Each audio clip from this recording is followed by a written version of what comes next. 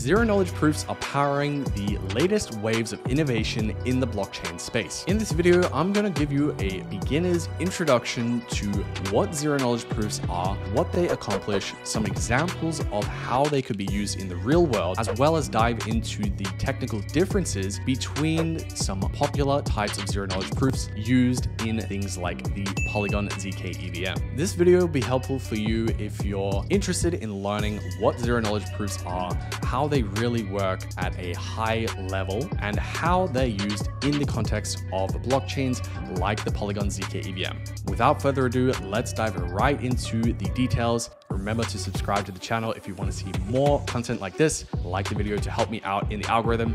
Let's do it. So at the core of this, the overall goal of zero-knowledge proofs, or ZK proofs, is to prove the validity of a statement without revealing the statement itself. And this process involves two key parties, the first of which is the prover, and the second of which is the verifier. And hopefully these names are kind of self-explanatory. The prover is the party who's trying to prove the validity of a statement. They pass this in the format of a zero-knowledge proof to the verifier. And the verifier is the one who's going to say whether or not the statement is actually true that the prover is making. A popular use case for this is in the context of identity. So in today's world, or in SpongeBob's world, for example, and shout out to Steph for this awesome example. Her content will be linked in the description as well. The world of SpongeBob, he gets pulled over by this policeman or this police fish, and he wants to prove some information about his identity. Let's say he wants to prove his name is SpongeBob. He wants to prove his age, or he's of legal age to be driving his car. What he has to do is hand over a ton of sensitive information like his license or his passport, which contains all of these facts about himself, like where he lives, what his full name is, what his date of birth is, all of this information that's not necessary to prove a given task to the verifier. So let's say in this scenario, the verifier wants to prove that SpongeBob is of legal age. SpongeBob is going to give away his license temporarily to the verifier. The verifier is going to check, but at the same time, the verifier gets all of this kind of surrounding information that isn't necessary and that SpongeBob, or a real person, probably doesn't want to give away, right? I don't want someone else to know where I live. I don't want someone else to know my exact date of birth, right? So this is a real world use case where zero-knowledge proofs are applicable. And zero-knowledge proofs in this use case would mean, rather than giving over all of that sensitive information, like our exact date of birth, where we live, how old we are, we would just send over a zero-knowledge proof that satisfies the requirements of the verifier to say yes or no. What I want to know is either true or false, and none of this sensitive information is ever given away. And maybe just for some research on your own time, this is actually what this product called Polygon ID is building out, which maybe we'll have some further content on this channel later. In a kind of broad sense, there's two categories of zero-knowledge proofs, and the first one is interactive, and the second one is non-interactive. So interactive proofs refer to the fact that these interactive proofs have multiple back and forth communications between the prover and the verifier. So it might go from prover to verifier X number of times. Whereas non-interactive refers to zero-knowledge proofs where only one single round of communication from prover to verifier is required. So there's only one kind of shot from prover to verifier, and then a result or a conclusion is reached. So the interactivity of a zero-knowledge proof refers to how much back and forth there is between the two parties that we've described so far, the prover and the verifier. So the first iterations of zero-knowledge proofs were interactive, meaning they had multiple rounds of communication in order for the verifier to actually reach a conclusion. So the way that this works is a prover sends the verifier what's called a response. And responses have two key components to them. They have a challenge and an answer to that challenge. So a stupid example, let's say a question or a challenge might be, am I drinking kombucha right now? And the answer I might provide you is yes. but maybe you don't know for 100% certainty that what I just showed you was kombucha, right? Maybe it was beer, or maybe it was apple juice, right? And you want to kind of repeat these iterations to reach a level of certainty that, you know, you're mathematically comfortable with to say, yes, I am satisfied with the conclusion that I can reach a yes or no answer, that the responses that the prover has provided actually prove that they know a piece of information. So the prover provides a response to the verifier verifies it, says, yes, I'm satisfied with that, or no, I'm not satisfied with that, and then repeats this process because they're not 100% certain at this point in time whether or not they want to accept the prover's responses to reach a final conclusion. So it asks for a new challenge. So the prover says, here's the response to that new challenge the verifier provided, and kind of repeats this cycle over and over and over again until the verifier finally reaches a point where it's received enough responses that it's satisfied with to make a final conclusion. A popular example of interactive proofs is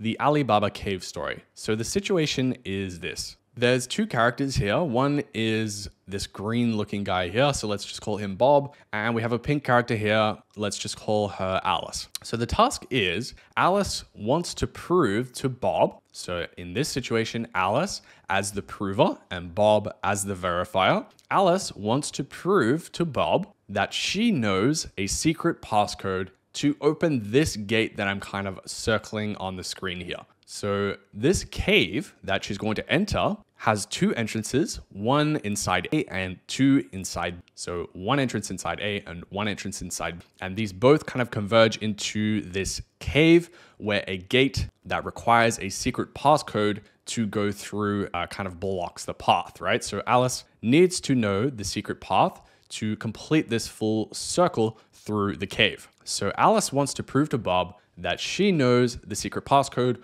without revealing the information. If you remember, that was kind of our definition of the zero knowledge proof at the start. She wants to prove that she knows information without revealing the information itself. So the secret passcode, she wants to prove to Bob that she knows it, doesn't want to give away. She doesn't want Bob to know the passcode, right? It's kind of a flex. Anyway, so here is step number 2.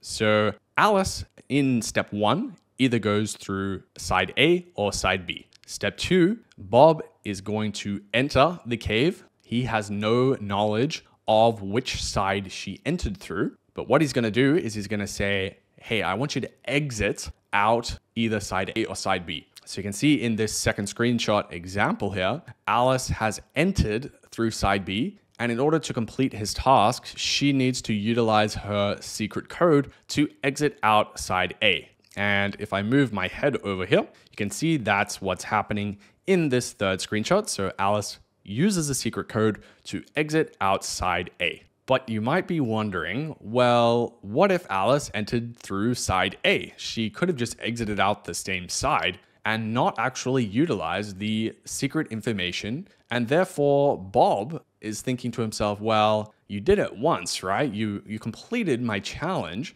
with a response containing the challenge and the answer once, but I'm still not certain that you know the secret passcode, because in this situation, there was a 50-50 chance that you didn't even need to use that secret passcode, right? So Bob says, well, let's run it back. Let's do this again. And if we go back to our slide here, you can see we've done one iteration of this loop, and verifier is like, well, hey, I know you did it once, but I want you to do it more. I want you to try this challenge, right? Try this variation of the challenge and see if she, Alice, really does have this secret passcode or does know this piece of information that she's trying to prove. So this process repeats itself. Alice completes the challenge once again, repeats itself. Alice completes the challenge once again,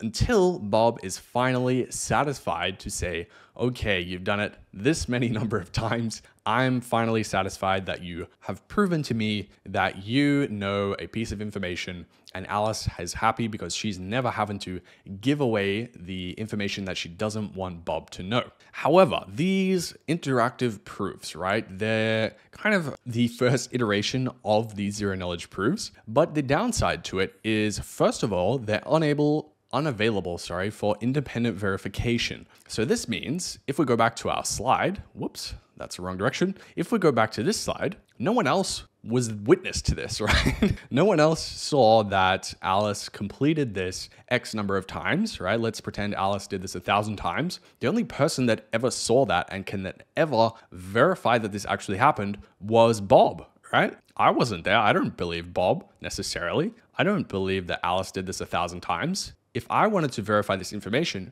I would have to do this all again, and I would have to stand here and ask Alice to do this 1,000 times. So this is not necessarily that viable for blockchain use cases, because we want blockchains to be transparent a lot of the time, right? We want people to, be able to verify information by themselves and kind of have this distributed manner or decentralized manner. So that is kind of the downside number one. And then this kind of leads into the second point here where I said, this is not necessarily suitable for blockchains. As I said, we want blockchains to be transparent. We want this information to be verifiable by anyone. So this kind of led to the non-interactive zero-knowledge proofs being made to address these kind of flaws. This leads us to non-interactive proofs. So non-interactive proofs, rather than having that cycle kind of diagram that we saw in the interactive proof slide, this is a one-shot single round of communication. So the prover provides a single response containing a challenge and an answer.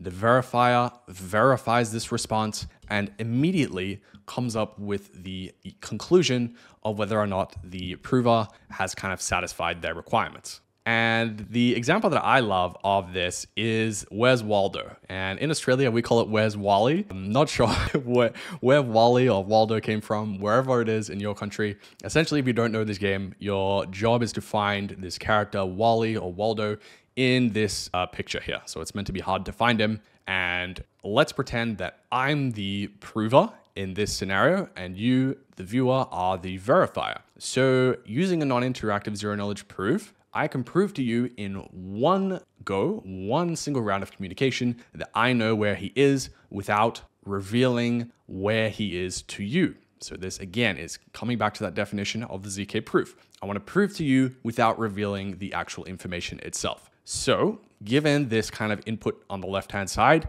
I've taken a screenshot showing you that I found where he is, right? So I'm showing you here's kind of a challenge and an answer. Let's say, where is Waldo or where's Wally? And here's my answer. Here's where he is, right? I've proven to you that I know where he is, but I haven't given you any supportive information or any information of where he is, how I found him, or any kind of context to satisfy your yes or no answer immediately, right? Given this, you can say for certain, okay, well, Jared found him, right? Instantly, right? It's a one single round of communication. So that's the difference between non-interactive zero-knowledge proofs, is it's a single round of communication. So that's the difference between interactive and non-interactive zero-knowledge proofs. Is the interactivity refers to how many rounds of communication there are between prover and verifier. So that leads us to the two most common types of zero-knowledge proofs that are used in the context of blockchain.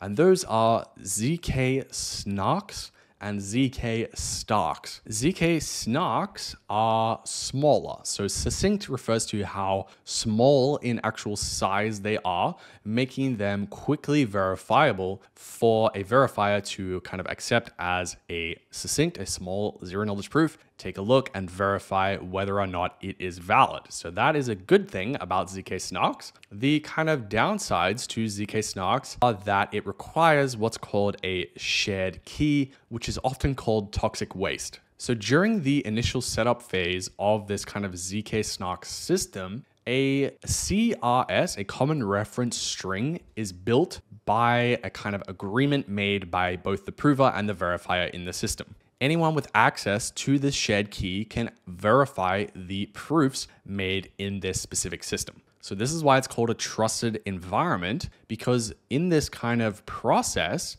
it's almost expected that these keys used to generate the CRS are actually discarded. So they need to be destroyed after the CRS is generated. So this is why it's called a trusted environment, which is seen as a downside, because anyone who has access or if those values used to generate this key were not destroyed after it was generated, if people get a hold of those, they can actually compute zero knowledge proofs that are considered valid that are actually not valid, right? So it kind of breaks the whole system if these values are to get out, because it allows anybody to come in and kind of produce results that are actually not true. The other small note here is that they're not considered quantum resistant. So since they are kind of small, they are considered attackable by quantum computers, which is kind of a threat that needs to be in the back of your mind in the future.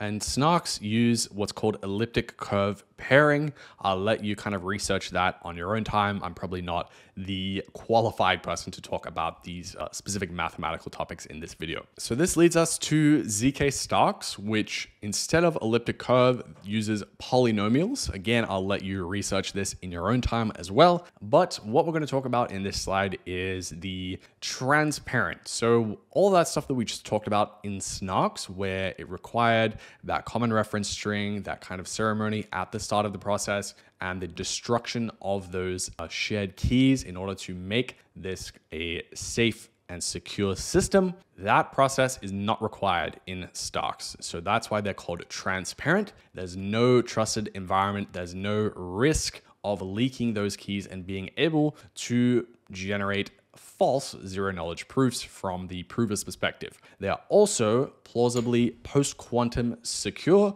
so they're not going to be vulnerable in a world where we're all being attacked by quantum computers. However, the downside here is the scalable, which is the first S in ZK-STARKs. Scalable, so they're not as small in comparison to the SNARKs. However, they scale more efficiently when you're dealing with bigger data. And I thought this was a funny quote from Vitalik in one of his blog posts. He's quoted saying, "The STARKs are the newer, shinier cousin to ZK-SNARKs." So to quickly summarize this, the SNARKs were smaller and therefore quickly verifiable, whereas STARKs were kind of more scalable, but by default were much bigger than the SNARK comparison. In terms of security, the SNARKs required that trusted environment with the toxic waste, whereas STARKs completely avoided that initial setup process, making them arguably more secure. And STARKs were also plausibly post-quantum secure. That is an absolute mouthful, whereas SNARKs were not. So in kind of one sentence summary, SNARKs, smaller, less secure, STARKs, bigger, more secure. And I took this screenshot from Wikipedia just to kind of demonstrate that there are obviously many more different kinds of zero knowledge proof systems and different variations of the stuff that we've talked about. If you're interested, I'll leave a link to where I took this screenshot from in the description, and you can check it out for yourself. One small caveat to the things that we've just discussed is that there are these recent innovations. So you can see this post is as recent as earlier this year, where the ZK-SNARKs are being created that don't require this trusted environment. So this is a tweet from Jordi Baylina, who is the man leading the charge on the Polygon ZK EVM. And he talks about FFLONK, which is a ZK-SNARK protocol like Groth16 or Plonk with the following advantages, and goes on to say this specific kind of ZK-SNARK, that is a succinct, small zero knowledge proof, does not require the specific trusted setup. So this is the actual final zero knowledge proof. If you watch my Polygon ZK EVM video, this is the final proof that gets posted back to Ethereum. So it kind of gets the best of both worlds, where it is small in size and therefore saves significantly on the gas fees associated with posting that data to Ethereum, while also getting the benefits of that kind of transparent environment. That's it for this video. I hope that was a nice introduction to zero knowledge proofs and how they're actually utilized in the ZK EVM. If you are interested in learning more specifically about the Polygon ZK EVM, I do have this video on my channel, which goes super deep into the Polygon ZK EVM and how it is utilizing these zero knowledge proofs to prove the validity of batches of transactions. With that said, hope you enjoyed this one. Remember to subscribe to the channel if you did, and like the video. Leave a comment if you have any questions. I read them all. Thank you for watching, and I'll see you in the next one.